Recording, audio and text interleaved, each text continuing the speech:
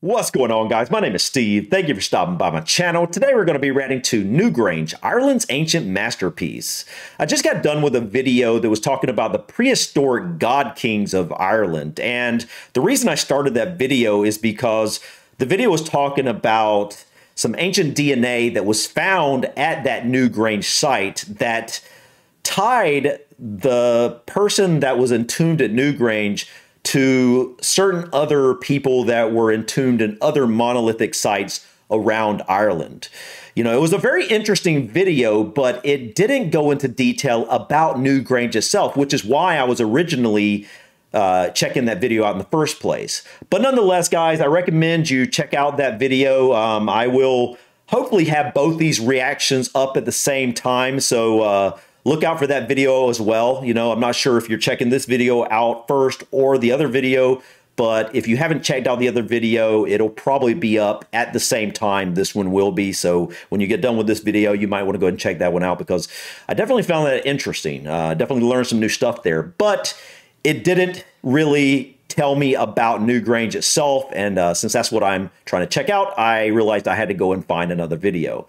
And you know, I've checked out some of Simon's other videos before, and he does a good job of explaining in detail what he's trying to teach people. And so I think out of all the other thumbnails and titles I've seen, I think this will probably be the best version of a Newgrange video I can react to. But like I said in the previous video, guys, I'm checking this out because I've had a lot of people, especially in my Stonehenge reaction comment section, recommend I check out Newgrange. And based off the little bit I've seen, I really didn't learn much about the site itself in the previous video, but looking at the thumbnail and the still shots of Newgrange, it's a very interesting place. And so anyways, guys, enough rambling from me. Let's go ahead and dive in and check out Newgrange, Ireland's ancient masterpiece. About 50 kilometers north of Dublin, near a bend in the River Boyne, sits one of the oldest monuments in existence. A vast earth-covered passage tomb. Newgrange is so ancient that it was already old when both Stonehenge and the pyramids were built. At the time its foundation stones were laid, advanced structures outside Mesopotamia were practically unheard of. In Egypt, in China, in mainland Europe, in the Americas, and in Australia, the first great building projects that people would one day undertake weren't even a glimmer in some local leader's eye. Yet here, on this rainy, foggy island on the edges of the Atlantic, a bunch of Irish farmers managed to get it together and build one of the greatest monuments in history. So who were these mysterious ancients, and what possessed them to transform this random Irish ridge into a center of culture? With no written records remaining, it's impossible to say for certain, and yet there are enough clues littered around Newgrange itself to give us a tantalizing glimpse of their possible motivations. Today, Geographics, we're going to journey deep into Ireland's mystical past and uncover the secrets of its ancient masterpiece.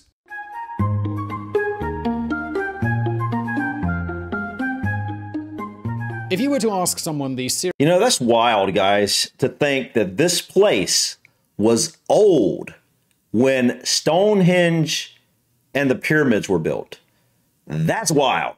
You know, when I think of either of those two places, you know, as someone who just reacted to Stonehenge a few days ago, you know, I think of those places as insanely old. So to think that this place was already there long before that's just amazing to me. It's mind-boggling to me, actually.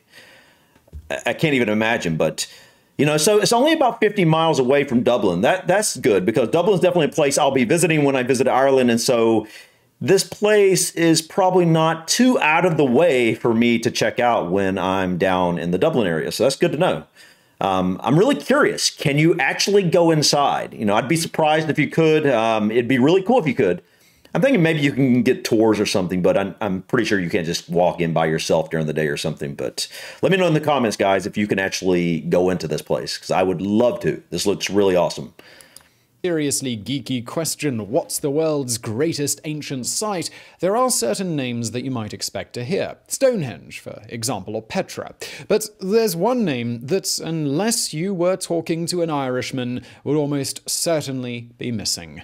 Newgrange. Yeah, a giant tomb never heard about it before. An earthen mound. Newgrange today sits beside the River Boyne, about equidistant between Dublin and the border of Northern Ireland. From afar, it looks pleasant, but in an understated way. A man-made hill ringed by gleaming quartz. But make no mistake, Newgrange is far richer and far more complex than it first appears. The first thing you should understand is wow, hold on, guys. I just got to take a look at this. It's just amazing, dude. This is beautiful. And so he said this is quartz. If this is quartz, man, that's even more amazing to me. That's one of my favorite stones. So it's beautiful, man. It really is absolutely beautiful. It's just thinking about this being built long before the pyramids, and Stonehenge is just that really is amazing when you take a look at this. And I mean, it's beautiful. I mean, don't get me wrong, you know, it's a different type of interesting than, say, the pyramids or Stonehenge, because those are like just these majorly huge stones, right? But this is nonetheless just as impressive. And I haven't seen the inside, so maybe it's even more impressive. It's just impressive in a different way. I just think it's just beautiful, man. Contains rock, and a lot of it. How much? Well, it's been estimated that some 200,000 tons of the stuff were used in construction, meaning it weighs more than the Sydney Opera House. Wow. And those rocks aren't just jagged lumps any bozo cavemen could have rolled into place. They've been precisely cut, so precisely that the roof of Newgrange is completely watertight and has stayed... Hold on, guys. I don't mean to pause so much, but I just need to take a look at this. Wow, man, this is like hieroglyphics that you see on the pyramid walls. You know, same type of deal, man. It's wild, man. That is so cool, dude. How did they put this stuff together so tightly? You know what I mean? Without, you know, modern technology. It is amazing, dude. It really is. It really is. That way for over 5,000 years, which in a place as unrelentingly wet as Ireland is really quite an achievement. The rocks have also been engraved, not all of them, but enough to catch your attention. Grand heavy stones with swirls and patterns etched into their surface with remarkable precision. But it's not just the level of craftsmanship that makes Newgrange so fascinating. Take its size, for example. Now, Newgrange isn't big in the sense of big for a modern world in which we have the Burj Khalifa, but it is big in the sense of it probably spent thousands of years as the biggest damn thing in Ireland sort of way. Well, the pinnacle stands 11 meters above the ground. The mound itself measures 80 meters across. Were you to zip back in time, abduct a random caveman, and drop him in front of Newgrange, he'd probably freak out at the sheer awesome size of the mounds that would have almost no parallel in Neolithic Europe. Well, after he'd finished freaking out about being abducted by a time-traveling wizard man, at any rate. And this is still only just scratching the surface of Newgrange. There are the 97 massive curbstones surrounding the place, each weighing over a ton, a ring of quartz that makes its side seem to glow from far off. There are even 2 similar mounds nearby, plus the 37 ancient tombs of Brú na Bóinne. But to really get a sense of how impressive Newgrange is, you need to look inside. There, past the ornate stone doorway, lies a narrow passage tunneling deep into the mound. After 19 dark and cramped meters, it opens out into a stone chamber with 3 recesses tucked into the walls, one of which once held human remains. 6 meters above your head, giant stone slabs are held up without mortar, unmoved since the day they were laid 5 millennia ago. But that's not the real miracle of Newgrange. No, to see that, you'll need to come here in the bleak midwinter and wait for the solstice. Provided there's no cloud covering the sky, you'll then witness an ancient miracle. As the sun rises on December the 21st each year, the weak rays catch a perfectly placed portal carved into the stone above Newgrange's entrance. Over 17 breathless minutes, the light from that portal casts a glowing rectangle onto the floor, which slowly creeps along the passage until it suddenly floods into the chamber, filling it with light. Wow. In that moment, the world around you dissolves, the membrane between worlds collapses, and the morning seems filled with magic.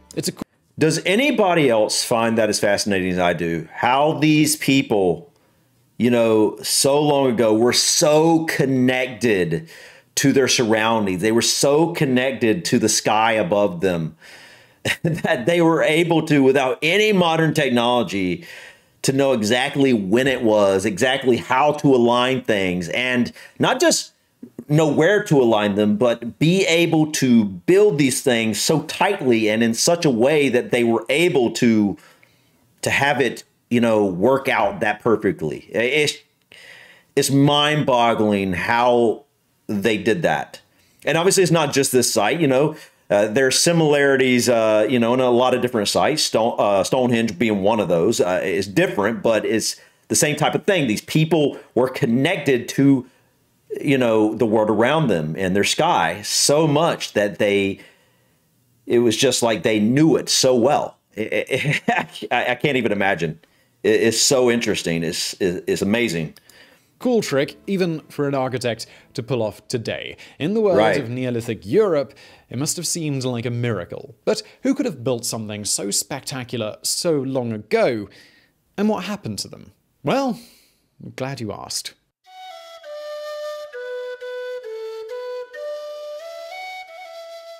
The first thing you need to know about the builders of Newgrange is that they're a mystery. With no records left behind, all we can ever do is catch glimpses of them. But only being able to catch glimpses of them isn't the same as knowing nothing at all. First off, we know they were farmers. The ridges and valleys around Newgrange had been used extensively for agriculture by the time it was built. We also know that they were a wealthy civilization, at least for the era. After all, you don't spend valuable farming time building a monument if you haven't already got stuff like food surpluses sorted out. You know, well, the other video I watched before this one, you know, although it didn't go into detail about the Newgrange site itself like this video is doing, it did talk about where they believe that the builders may have come from, based off of, you know, the last video was about the DNA from that, the remains that were in Newgrange, supposedly. So I'm not sure. I'm not going to give details away about that if you want to check that video out. But I don't know. I don't know. It's definitely an interesting topic. And I want to see what Simon has to say about this. See, I don't know if that DNA was found before this video or after this video. So on this, we can infer too that their civilization had advanced pretty far in certain respects, like stonework and astronomy, far enough to create a unique portal for celebrating the solstice. But we also know their civilization was falling behind in other aspects. Writing, for instance, had already appeared in Mesopotamia at this point in the form of cuneiform. Hieroglyphics, they were also on the verge of being invented in ancient Egypt. Yet the builders of Newgrange would never master the concept of turning sounds or words into symbols. It would be this, more than anything, that led to them being forgotten. The last thing we can infer about these prehistoric farmers is that they may, perhaps surprisingly, have had links to Iberia. Iberia is the bit of Europe that is today mostly made up of Spain and Portugal, about 900 kilometers from Ireland over open sea. While it's not impossible that some ancient Iberian dudes might have sailed all the way up to this rainy island and decided that a life of potatoes and Guinness was preferable to one of sunshine and flamenco, it certainly seems unlikely. And yes, to all of you pedants watching, we are aware the potatoes had not yet arrived in Ireland. It's what we in Britain like to call a joke. Anyway, the fact remains that passage tombs like Newgrange, along with the pins made from antler that were found inside it, are normally associated with the Iberian Peninsula. So what they were doing all the way up in Ireland is something we can speculate on, but we can never answer for certain. However, there is one last extra detail we can guess about the builders of Newgrange.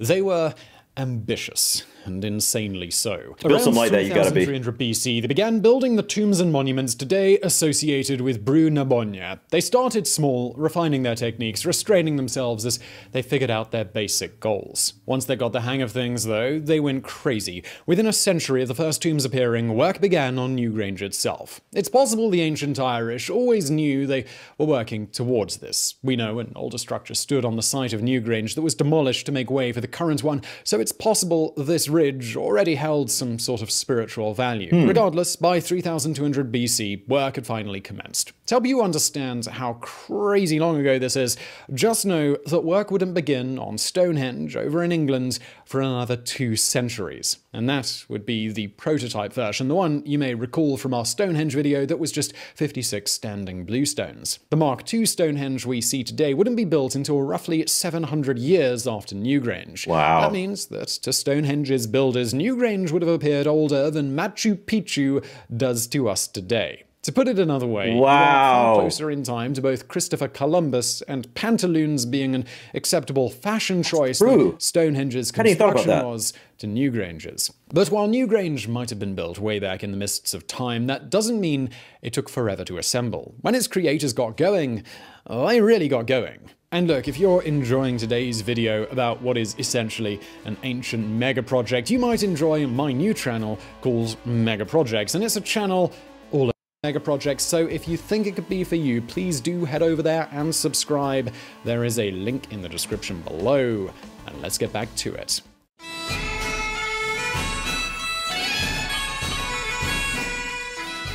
Today it's thought that the building of Newgrange involved up to 400 people and took 30 long years. With people dying younger back then, this means it likely took an entire lifetime. But given the amount of work involved, this totally makes sense. First, the builders had to find the stones. Hold on, 400 people? Nah, man, I feel like it had to be more than that. 400 people, man. That just, I don't know. I mean, I guess over 30 years, okay, but, okay, I just think it would be more than that, but maybe not. It wasn't as simple as just locating a good place to quarry and then getting to work. The structural slabs at Newgrange all show signs of weathering on their surfaces. This means that they weren't quarried, but rather they were found. Over in England, one of the theories about where Stonehenge's slabs came from suggests that they were left behind by retreating glaciers. In Newgrange's case, that's almost certainly what happened. So each of these big stones first needed to be located, which could have taken, well, God knows how long. While this was happening, others would have been spending years figuring out the precise point where the winter solstice sun would slice through the sky so they could build their stone portal. That being done, the smaller stones for building also needed to be found. These stones came from vast distances apart. There are some that were dragged up from the Wicklow Mountains, some 114 kilometers to the south, some that were dragged down from County Down over 100 kilometers to the north. Others came from the Mourne Mountains almost as far away. The gravel, it was quarried locally from a vast pit. If these ancient farmers had been intending to build a monument that symbolized the whole of Ireland pulling together, well, they couldn't have done a better job. The transportation of stones was likely done via boat, first sailing them along the Irish Sea, then down the Boyne River. However, that would still have left the builders with nearly a kilometre slope that they needed to drag all the rocks up. Ropes and timber rollers would have been essential, which would have involved yet more work to make. All in all, it was a gigantic project, likely the biggest the British Isles, possibly the European continent, had yet seen. And here's the kicker. We still don't really know why they bothered. Why did these long-dead guys go to all this effort? Most of the theories tend to focus on the remarkable solstice effect of the roof box. Being farmers, it could be that the Neolithic Irish linked Newgrange with the cycle of death and renewal that surrounded the winter solstice each year, the return of their crops from a dead land.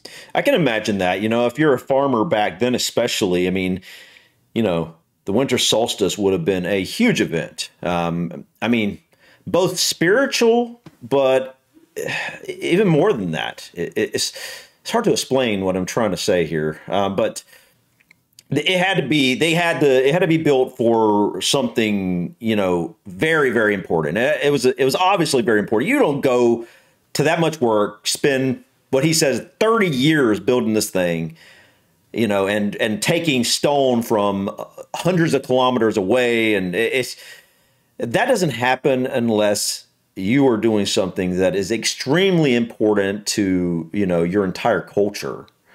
It's interesting to ponder what the reasons could be. And maybe it is as simple as it was for the solstice. But I feel like it's got to be more than that, even though it, you know, anyway, let's continue. On the other hand, it could have been more of a spiritual act. We know Newgrange is a passage tomb that, no matter what else it may have been used for, stored the remains of cremated bodies. It's been suggested that the sunbeam piercing the tomb each winter could have been intended as a literal pathway, one leading the spirits of the dead out of their tomb and into whatever afterlife these people believed in. Or maybe Newgrange's use was more prosaic. That's an interesting idea. Neolithic site. Some have argued that the solstice alignment was more to do with creating a giant astronomical calendar. But there's another possibility too, one that's... Okay, I'm sorry to continue pausing, guys, but what he said there first was really interesting. So perhaps this could have been a tomb where they were to bury, maybe it was pretty much everybody within the civilization, or maybe it was just for, you know, the kings and the royal family, so to speak, or whatever. I don't know. I'm not really sure. But to entomb, I keep on saying bury, but you know what I mean. And to entomb people inside Newgrange, and then at the solstice, you know, they worship the sun, maybe. And so if you worship the sun, then maybe perhaps the light being able to come in at the solstice, I think he said for like 17 minutes, perhaps they thought that could help the spirits know how to travel out on this particular day to the sun. I don't know.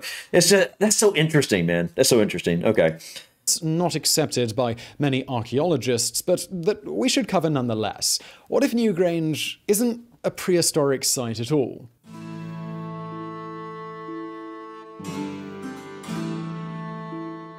It wasn't until the mid-20th century that Newgrange finally underwent extensive restorations to become the site that we know today. Prior to that, it was little more than a giant muddy mound with an ornate entrance. Really? You can even find old pictures online of cows grazing on top of it. Because of this, modern Newgrange has some features that are controversial today. For example, it's not entirely certain the brilliant quartz facade was meant to be a wall at all. It could be that the quartz was supposed to lie on the ground in a ring around the monument. But there's one aspect of the restoration that is very hotly contested. According to a small yet vocal group of academics, the roof box that allows the amazing solstice spectacle to happen wasn't originally there. In fact, it was only constructed 50 years ago. What? We really need to be clear that this isn't a mainstream view. The vast majority believe Newgrange today is substantially the same as it was thousands of years ago. On the other hand, the anti-roof box faction aren't just cranks. Their most vocal champion is Michael Gibbons, an archaeologist who used to be co-director of Ireland's Office of Public Works, National Sites and Monuments Record Office. In 2016, he co-authored a paper arguing that the roof box was created by accident during the 20th century restoration, by accident? rather than being an ancient feature. But his argument, it went even deeper. Rather than a Neolithic site, Gibbons contended that Newgrange should be recognized instead as a Hiberno-Roman cult site. For those of us not up to scratch on our ancient designations, Hibernia was the classical name for Ireland. While Ireland was never conquered by the Romans, they certainly popped over from Britain for visits, and we know they spent time at Newgrange because of all the crap that they left lying around. What Gibbons and others argued is that in our rush to declare Newgrange a Neolithic site, we ignored a ton of evidence that it reached its present form and got most of its use during the Roman era. Since we're YouTubers rather than trained archaeologists, we're not gonna make a judgment call on this one. All we're gonna do is inform you that this theory exists, that it's not mainstream, and that you can read more about it yourself if you so wish. And so, what do you guys think? Do you think this is a Neolithic site, or do you think this mostly to come together during the Roman era? I don't know. I don't know. That's interesting. I'd love to hear your comments in the comments section about this. You know, I learned so much from you guys in the comments section. I always pick up something new, so please feel free to share your ideas about this place. with that, let's get back to our main narrative. Although Newgrange was finished all the way back in 3200 BC, that wasn't the end of the work. Over the next few hundred years, the Brú na Bóinne site was gradually added to, until it was a vast place of likely deep spiritual importance. Unfortunately for those who'd built it, it wouldn't be theirs for much longer. Around 2500 BC, the Beaker folk, still our favorite historical civilization named after a Muppets character, arrived in the British Isles. Known for their distinctive pottery beaker cups, they quickly overran both Great Britain and Ireland. Modern genetic testing shows that they almost completely replaced the native populations in just a few hundred years. But replacing the natives isn't the same as totally destroying their culture. Not long after their arrival, around 2200 BC, the Beaker folk began incorporating Newgrange into their own rituals. A huge enclosure of wooden posts was built around the monument in which the cremated remains of animals were buried. Just a couple of centuries later, the wooden posts would in turn be replaced by a stone circle.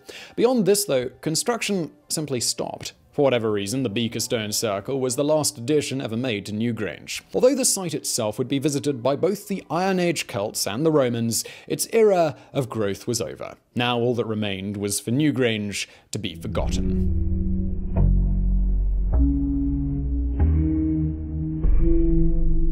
it's hard to pinpoint exactly when Newgrange vanished from Ireland's consciousness. Some have suggested it was already a relic by the Iron Age, although evidence seems to show that the Celts visited it. Others have pinpointed the Roman era on the British Isles as Newgrange's endpoint. Though, as we've seen, Roman relics uncovered suggest that the place still held some importance for them. That leaves just one other major shift in Irish history when Newgrange could have been forgotten: the arrival of Christianity. It was around the 5th century AD that Christianity finally reached this remote corner of Europe. By then, Newgrange hadn't been added to for over 2,000 years. In our own time, the Colosseum in Rome has had facelifts more recent than that. So it seems likely that Newgrange was already little more than a curiosity, a remnant of some long-dead civilization. But Christianity, with its prohibitions against pagan sites, seems to have pushed it over the edge. Quite how things unfolded, we're not exactly sure. All we know is that it was likely around this time that Newgrange was totally abandoned. And then, as time passed and the years rolled on, it was eventually forgotten about altogether. Still, some trace of cultural memory did survive, even if it was only in the form of knowing about a mound that was full of stones. Over the centuries, the odd builder would come by and dig some of that stone out every now and then, though thankfully never enough to compromise the site. Eventually, the monument wound up inside the lands of Mellifont Abbey. It's here that the name Newgrange comes from, grange being a word for farm. As for the new part, well, it's kind of like how New York or New England still retain the words in their names, despite being centuries old. At some point, the area was part of the Abbey's new grange, or farm, and the name just stuck. Even after the Abbey closed in 1539, the mound continued to be known as Newgrange. That its true nature was ever rediscovered is thanks almost entirely to one notorious battle. In 1688, a complex series of events saw the Catholic King of Britain, James II, deposed and replaced by a Dutch Protestant known as William of Orange. Although William's takeover of England and Wales was so bloodless it became known as the Glorious Revolution, in Ireland it was a rather different matter. There, local Catholics rallied to the former king's cause. The result was William invading Ireland. His troops and James's finally met on July 1st, 1690. Their epic smackdown would become known as the Battle of the Boyne. Today, the battle remains a cultural flashpoint, especially in Northern Ireland.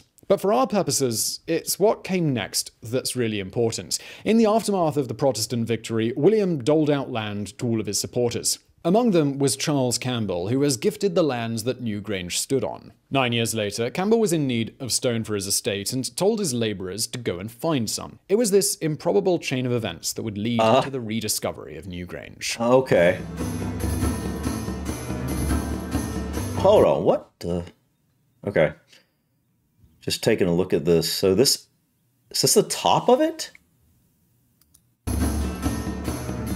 In 1699, the Welsh antiquary Edward Lloyd just happened to be visiting Ireland. A friend of Sir Isaac Newton, Lloyd was a keen scholar with a remarkable eye for detail. He was also hugely passionate about anything ancient. So when word reached him that some labourers on the estate of one Charles Campbell had accidentally discovered a secret cave while digging up rocks, he rushed to investigate. That cave, of course, was none other than the entrance to Newgrange, and Lloyd was able to get there in time to see most of the excavations and make detailed notes. It was from the 4 letters he wrote that we get our earliest scholarly description of Newgrange.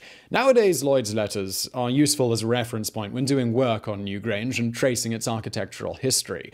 But in the late 17th and early 18th centuries, they were also extremely useful for building interest. It was thanks to Lloyd's work that Sir Thomas Molyneux came to Campbell's estate to visit Newgrange. When Molyneux published his own book in 1726, it in turn enticed even more scholars to Ireland.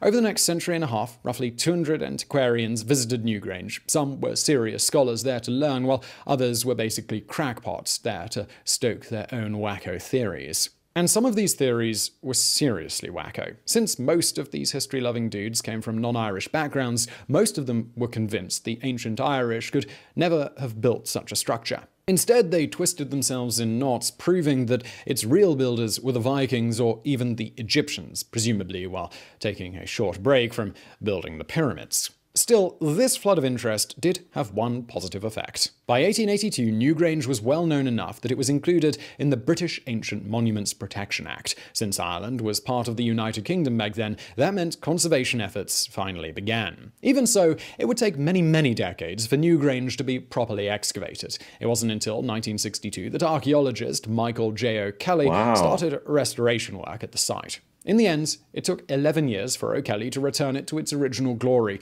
The Newgrange you see in modern photos, it didn't look like that until 1973. What? Today, Newgrange is on UNESCO's World Heritage List and regarded as one of the greatest, best preserved Neolithic sites in Europe. And yet, for some strange reason, it remains relatively unknown. Take visitor numbers. Definitely. In the last couple of years, Newgrange has recorded up to 200,000 visitors annually. Stonehenge, on the other hand, has recorded between 850,000 and nearly 1.5 million. Then there's wider awareness. While Stonehenge, Machu Picchu, the pyramids, Petra, and a whole slew of other prehistoric sites are instantly recognizable, knowledge of Newgrange remains mostly confined to people who either have a connection to Ireland or are massive history nerds like us. And this is a real shame. As we've seen today, Newgrange is a masterpiece of ancient architecture, a monument that, at the time it was built, was unrivaled perhaps anywhere on Earth. In short, it deserves to be more widely known, its significance to our history more frequently celebrated.